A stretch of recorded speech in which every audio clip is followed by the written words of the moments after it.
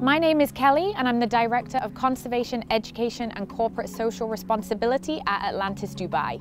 So today we're here for a really important survey. It's a survey that started at the beginning of February and it's the Dubai Dolphin Survey. This project is happening under the UAE Dolphin Project Initiative, supported by Zayed University and also funded by Atlantis Dubai, in addition to F3 Marine. Without these partners, this project would not be happening. So we're super excited to be embarking on this project, and this would not be possible without our main lead researcher, which is Dr. Ada Nathalie, who is the assistant professor at Zayed University, in addition to being the founder of the UAE Dolphin Project Initiative. Dolphins information in UAE and in general in the Gulf waters are really scarce.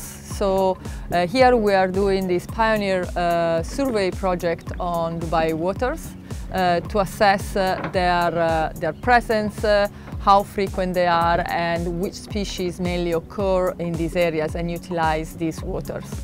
It's crucial to have this information to actually help the authorities and all the bodies to implement conservation measures for the species.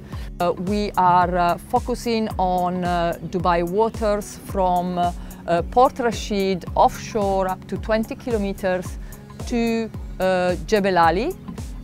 The species that are regularly occurring here in the coastal waters are mainly three. We have the Indian Ocean humpback dolphins, we have the Indo-Pacific bottlenose dolphins and the Indo-Pacific finless porpoise.